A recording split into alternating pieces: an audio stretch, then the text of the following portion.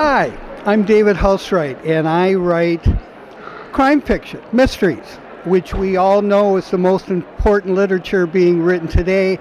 And yes, I can hear you snickering. No less a personage than Graham Greene once called these books entertainments.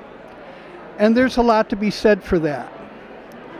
But I believe the best crime novels, the best mysteries, have always been about more than whodunit.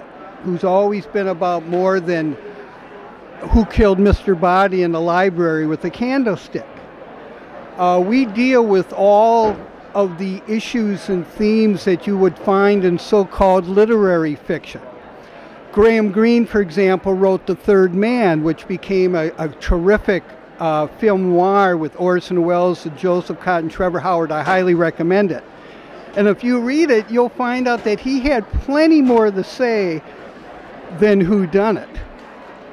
I believe that you can learn as much about being a black in America by reading Walter Mosley or Tracy Clark or Gary Phillips as you can reading Richard Wright or Marlon James.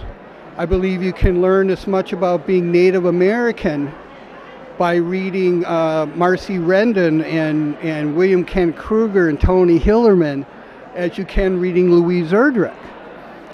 You want to learn about being homosexual in America, there are my pals Jesse Chandler and Ellen Hart. In this book, my book, camera guys having me hold it up. This is my 27th novel, by the way, if you're keeping track.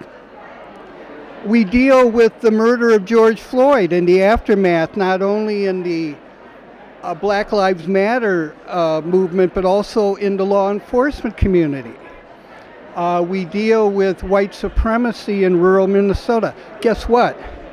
There are white supremacists in rural Minnesota. The book takes place during COVID. So we deal with the politics of COVID, the anti-vaxxers versus the vaxxers, the mask wearers versus the guys who won't wear a mask. At the heart of the book, though, is a family drama.